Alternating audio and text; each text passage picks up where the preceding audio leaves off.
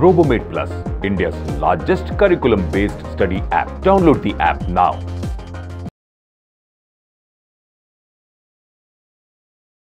तर वेळेचं नियोजन कसं करावं?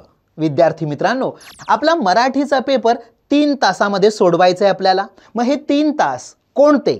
स्टँडर्ड टाइम आहे 11 ते 2. 11 ते 2.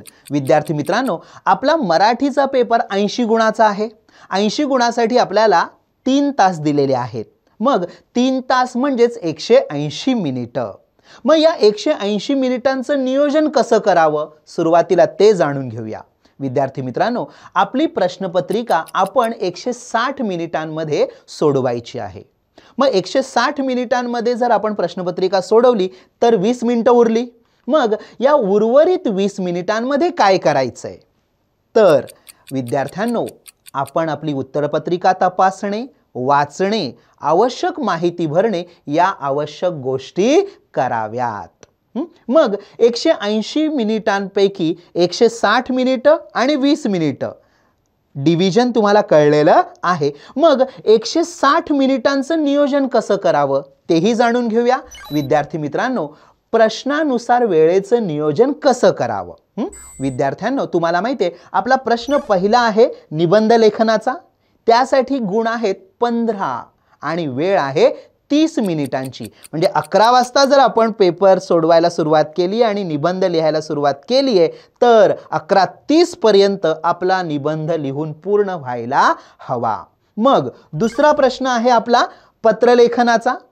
त्यासाठी गुण आहेत 7.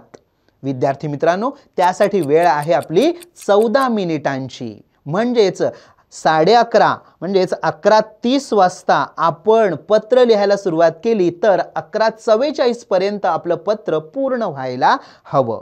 त्यानंतर प्रश्न तिसरा आहे आपला आकलनाचा. विद्यार्थ्यांनो, त्यासाठी आहेत आपल्याला 10 गुण आणि हा प्रश्न लिहायला सुरुवात केली तर वेळ आहे 20 मिनिटांची. म्हणजे 12:04 आपला प्रश्न तिसरा आकलनाचा पूर्ण व्हायला हवा.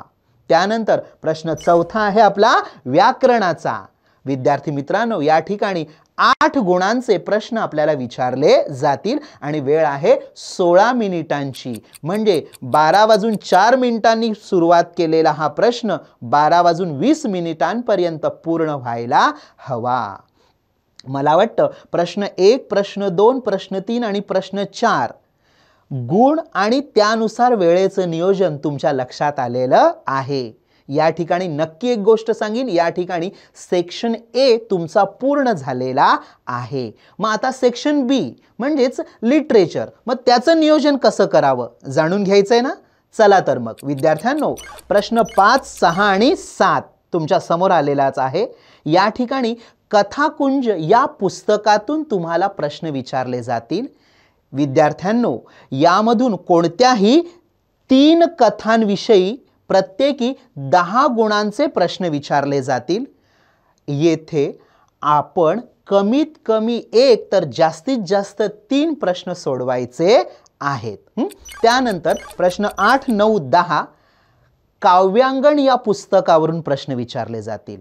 या ठिकाणी विद्यार्थ्यांनो 3 कवितांविषयी प्रत्येकी 10 गुणांचे प्रश्न विचारले जातील. येथे आपण कमीत कमी 1 तर जास्तीत जास्त 3 प्रश्न सोडवायचे आहेत.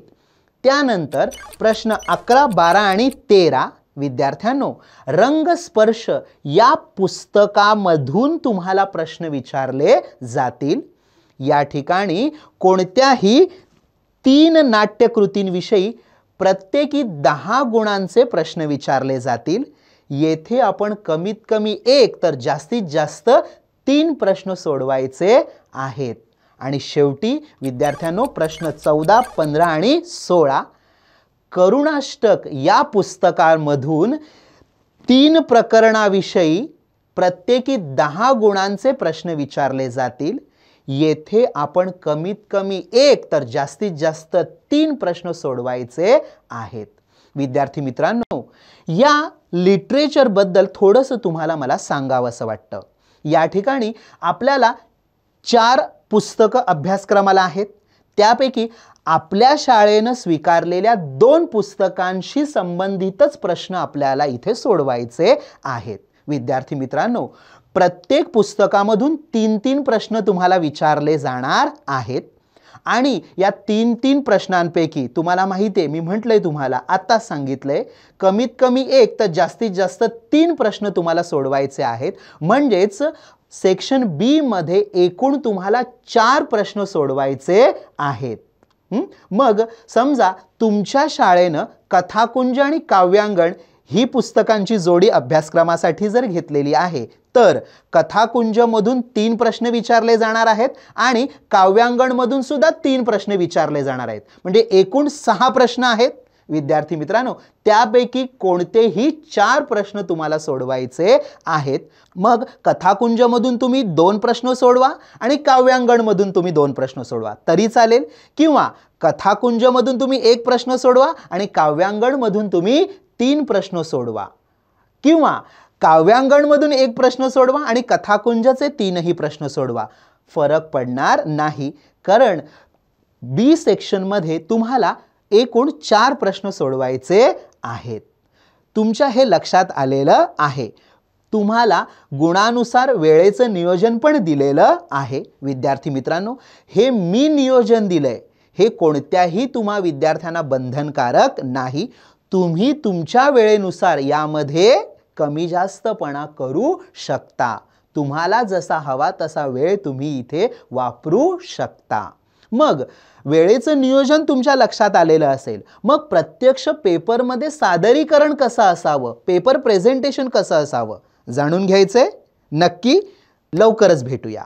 Thank you for watching this video lecture. To watch more such interesting videos, attempt tests, and to get instant analysis, download the RoboBait Plus app now.